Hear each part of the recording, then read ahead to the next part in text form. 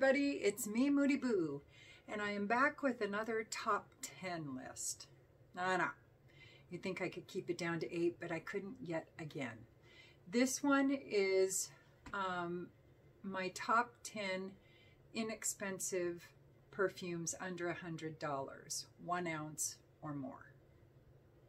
Wow, that was kind of a long title, but it's true. So, and I've talked about some other inexpensive ones before and in reviews and things.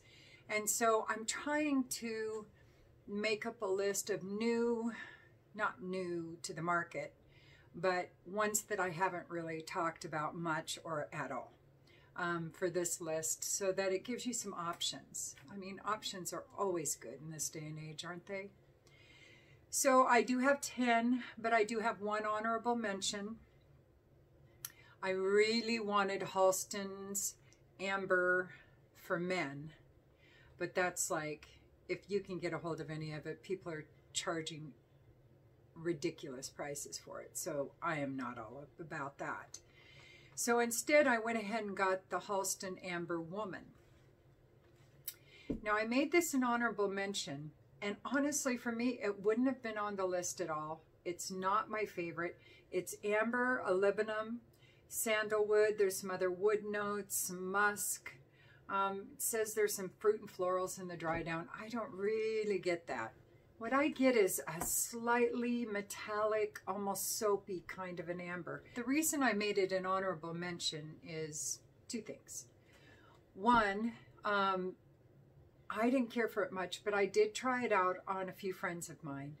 And 1 male and 2 females said they really liked it. And there was nothing wrong with it, even though I was like, I'm not sure if I like it.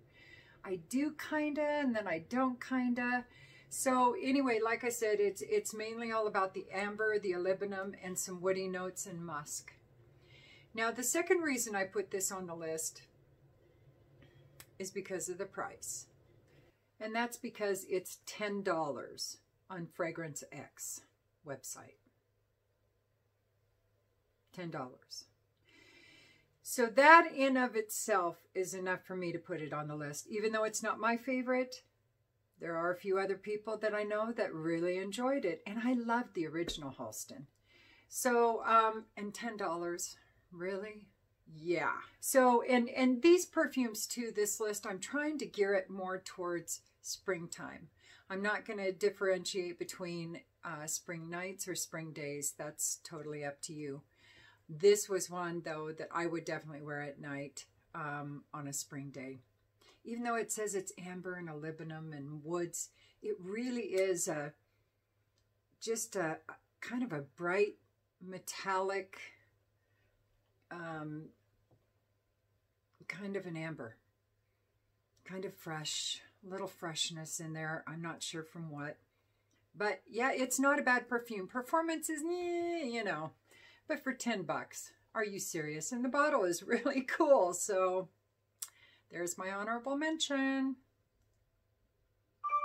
Oh, that scared me. Okay, next. The next one is from DKNY. And this is DKNY My New York. Now, I think I bought this in Hawaii when we were at like a Macy's or something like that. Because my L'Occitane store had closed down. Oh, it still kicks me in the gut just to think about that. But, and so I was just like, I got to buy some perfume while I'm in Hawaii. I have to. It's another thing that I must do. I got to buy earrings, a ring, and perfume. That's just the way it is. And of course, this year we don't get to go. So, because of coronavirus. Sad for me. But there are more important issues out there right now, so I'm not worried about it. We'll go next year. Maybe. You know, hopefully this whole chaos and madness will be done by then. And just, I hope everybody's safe out there too. So, this is raspberry and patchouli, and there's some pink pepper and vanilla and musk and some white florals. This is really pretty. For me, it's just a fruity, uplifting, very bright kind of patchouli. And I know a lot of people don't think that patchouli is good for springtime, but why? Why? One more time. Why? I wear patchouli in springtime all the time during the day. Ooh, but I do. And this one I wear during the day. This one I tried to get rid of 2 or 3 times. I was going to give it to my nieces, and I never could do it. As soon as I smell it, I was like, no. To hell with my nieces. This one's staying in my collection. Performance is really good on this, and the price is another good one. For a 1 ounce bottle, you can get this on Fragrance Net for $16.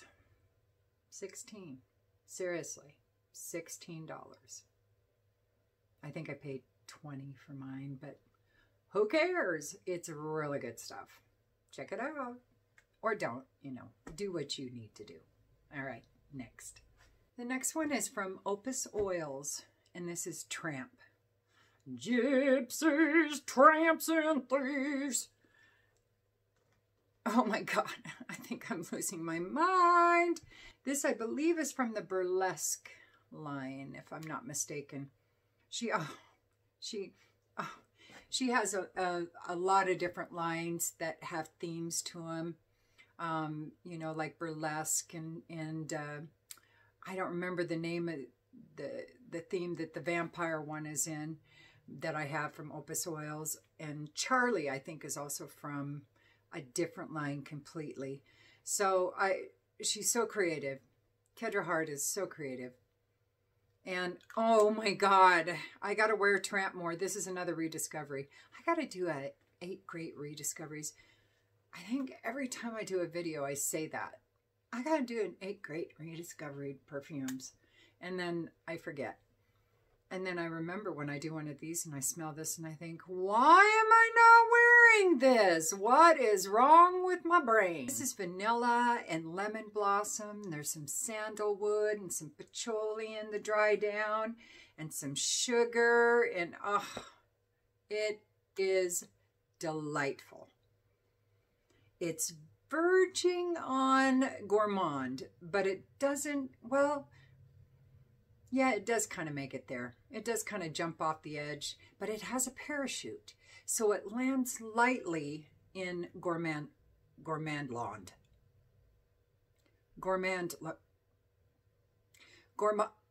Yes, gourmand land. I think I'm getting a little high from all these perfumes. I don't know. I don't know. Maybe it's just I'm getting dementia. I can't tell you for sure. But anyway, or I'm just tongue-tied. That happens. I am getting old. I'm 56. And sometimes shit comes from here, and when it comes out here, it's not exactly what I intended. So that is the way it is when you get older. So beautiful stuff. Performance is really good with this one. And Kedra Hart's prices are exceptionally good, especially for the juice you get. For 1 ounce, it's $75 on Opus Oils website. Completely worth it. I have got to expand my Opus Oils collection because these are incredible, incredible. All right, next up. The next one is from Namat, and this is Amber.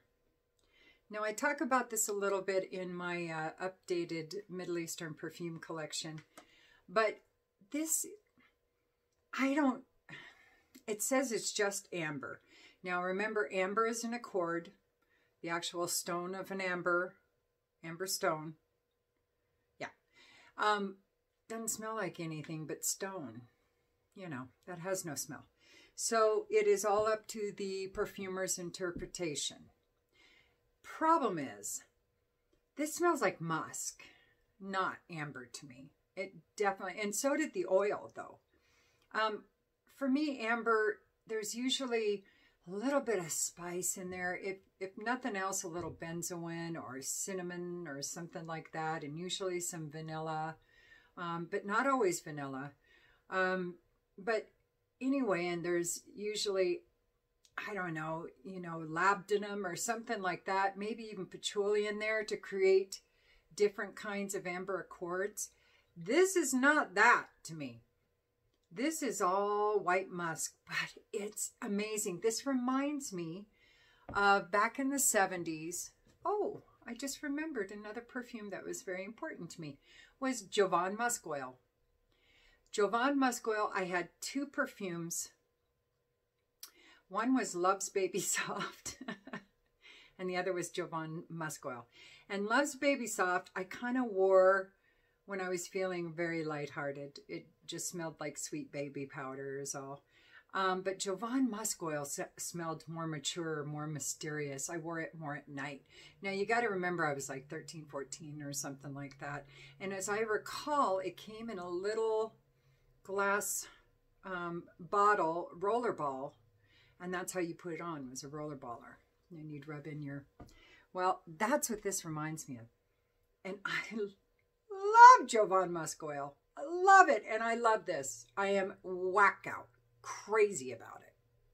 And this performs great. It doesn't perform as well as the little tiny oil this is the EDP and that's the oil. The oil really, really, really is strong. So, but this is really good. First blast, it's very alcohol. You get that alcohol at first, but that goes away within 5 to 10 minutes tops. And then it's all about that beautiful, musky, warm, slightly sweet kind of a, oh, this is beautiful stuff. $50 on Namat's website. And this got to me within a week. So gorgeous stuff. All right, next. Now I'm not putting these in any particular order because I always change my mind. And it stresses me out when I have to put them in an order a lot of times, unless it's really clear in my head before I start. If I've got to figure it out as I'm putting a list together, you know, which one, and be testing them for days ahead, it's just too stressful for me. I can't do it. I can't do it right now. I am busy, I'm working, I'm a grandmother, I'm a wife, I'm a mother, and I have no time to do a lot of things that I would do if I could do this full time, but I can't. But Hermes has done it yet again. This is Eau de Merveille Blue. Oh. And this is a 1 ounce bottle. This is just aquatic notes. There's some wood and patchouli. But it's blended incredibly well. You do get the patchouli, but it's almost as if the patchouli is growing along a northern ocean coastline, and the sea spray is constantly drenching it with ocean water. And the weather never gets hot enough for it to completely dry out and to have the heat make the patchouli aroma bloom. So it's always dampened down all the time. That's what this reminds me of. It's beautiful. It's beautiful. Completely unisex. Performance on this isn't as good as like Elixir de Merveille. It's about the same as Eau de Merveille, the clear and orange one. Yeah.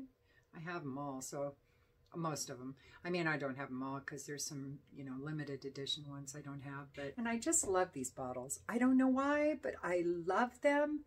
Love them, love them. So anyway, really good stuff, very unisex. And I have only had this since beginning of winter. So I haven't even begun to wear this stuff. I've only tested it in the wintertime. I have not even begun to try it in the springtime in the hot weather yet. I can't wait because I loved it in the wintertime testing it. Beautiful. Next. Why am I whispering? Weird. And Eau de Merveille's Blue, that is like $72 right in there, $70 to $75 on multiple sites for 1 ounce. The next one is Sex Goddess by 4160 Tuesdays. And maybe I should have picked a different one from this house because guys out there are going to, yeah, I don't think I'm going to be spraying any perfume called Sex Goddess all over me. But you know, if you're brave and you love the perfume, you should do it. Just say it's called Sex God.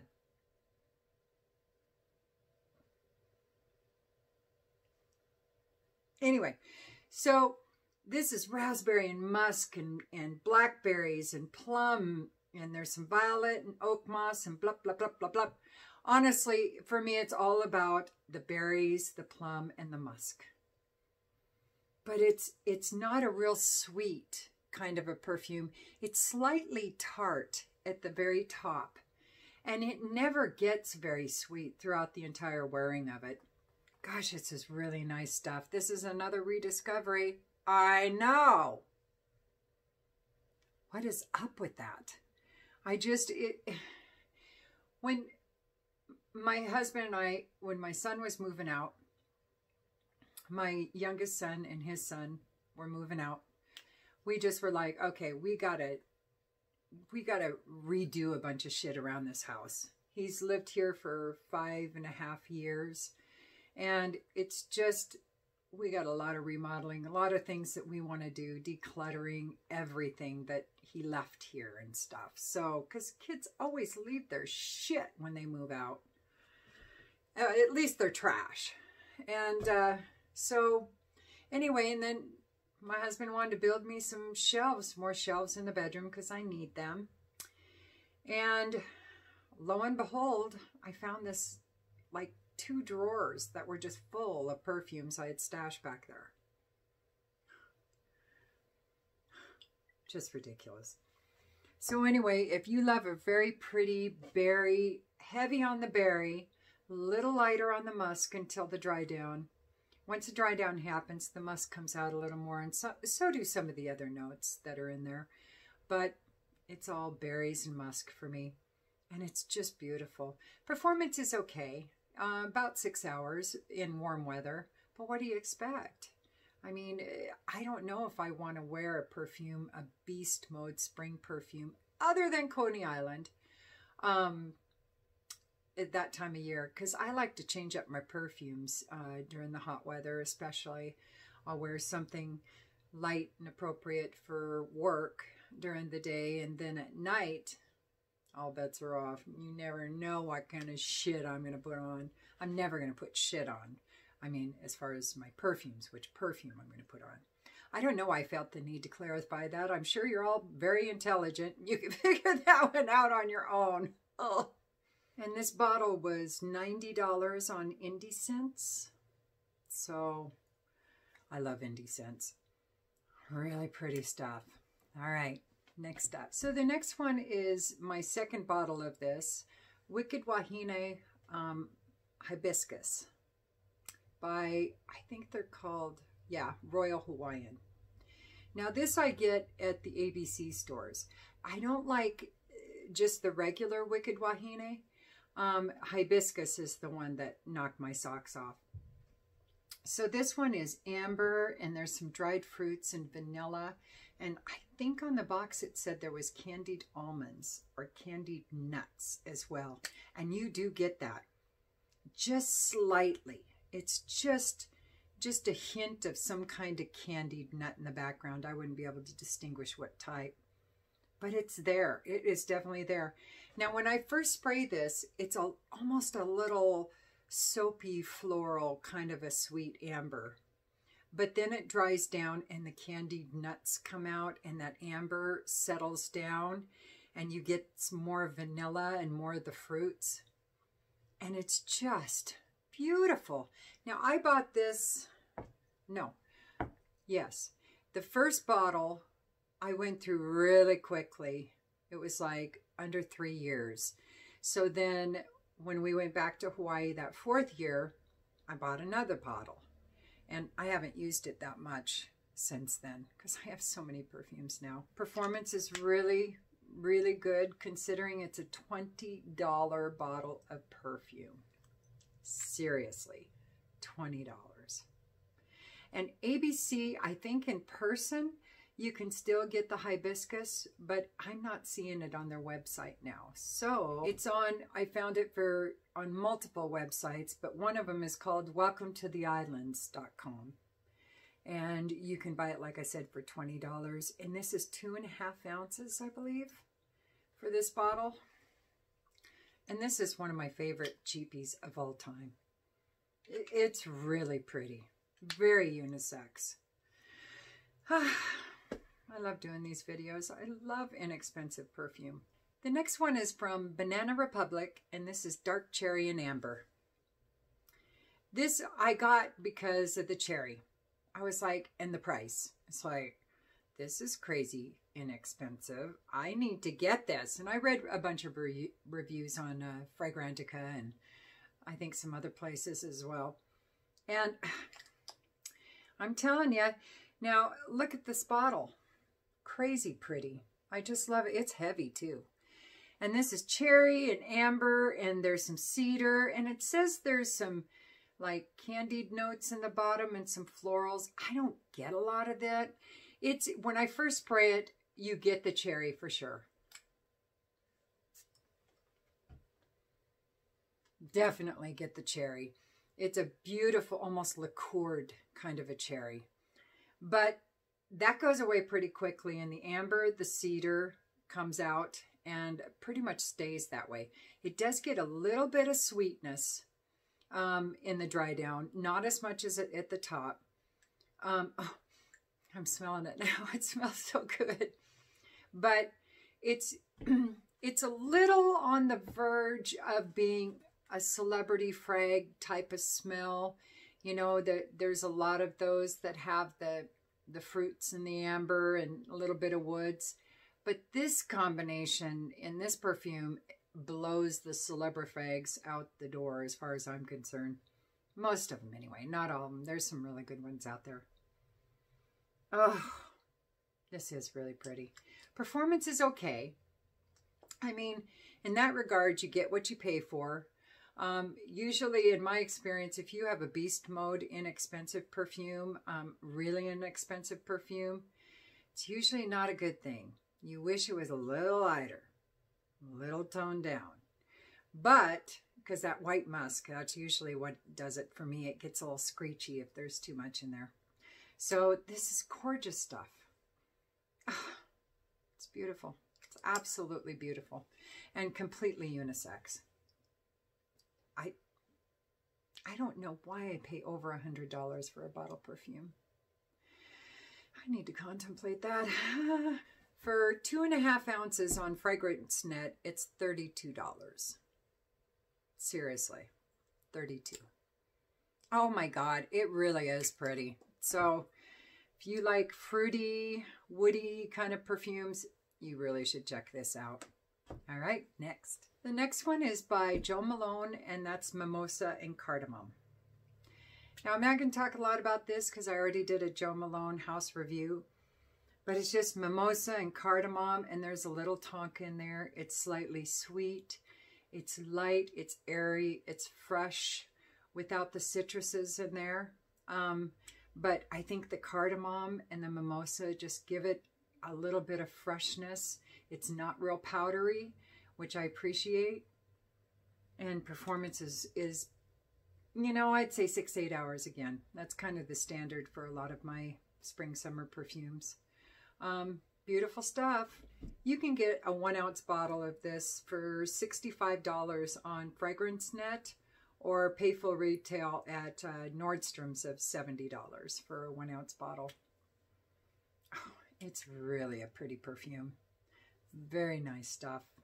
Good performance. All right.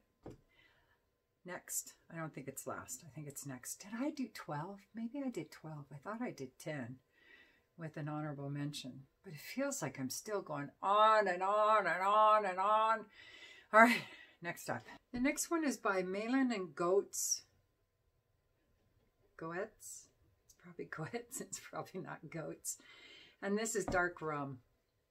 I know by the name you wouldn't think it's a spring perfume, but I wear my boozy perfumes year-round. There's plum and leather and rum. There's some milky notes in there and some amber and some citrus and a little patchouli.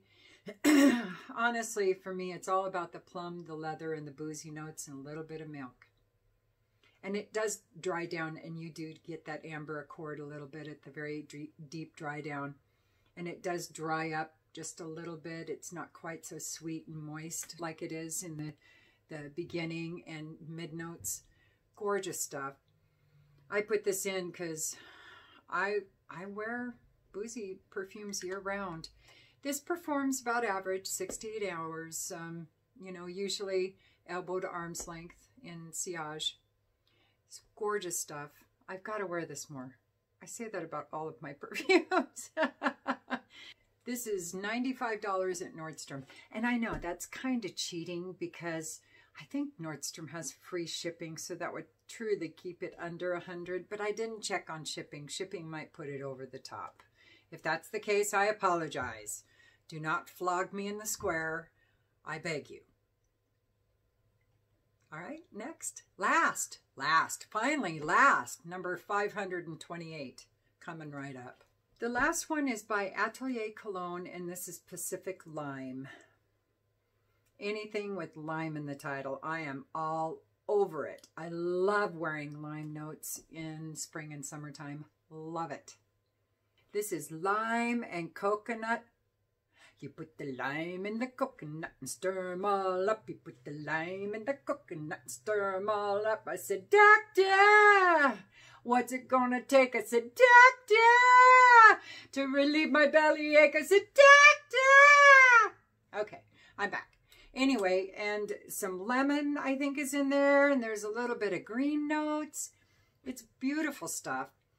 But honestly, all I don't get a lot of coconut. It does give it, there is a little tropical feel to it, but for me, it's all about the lime, and it smells like a lime musk. Really pretty stuff. I wish I got more coconut, but I don't. But I haven't had it that long. You can tell I have had it like a month, maybe. So I've only tested it 4 times, I think, 5 times. And it's really hard to test spring, summer perfumes in the wintertime. They just don't do the same thing they would do in warmer weather. So, and a 1 ounce bottle is $80 at Sephora or Nordstrom. And you probably could find it cheaper than that on eBay or something, but it is really pretty. I'm going to be rocking the shiznit out of this spring. So I have so many that I need to wear this spring. Oh my God. All right. So anyway, I'm going to call it a day, and I hope everybody stays safe out there. And just remember to use your own nose and wash your hands. Social distance. Be responsible. All right. I hate to preach. Okay, but I do that a lot. All right. I'll talk to you soon. Peace.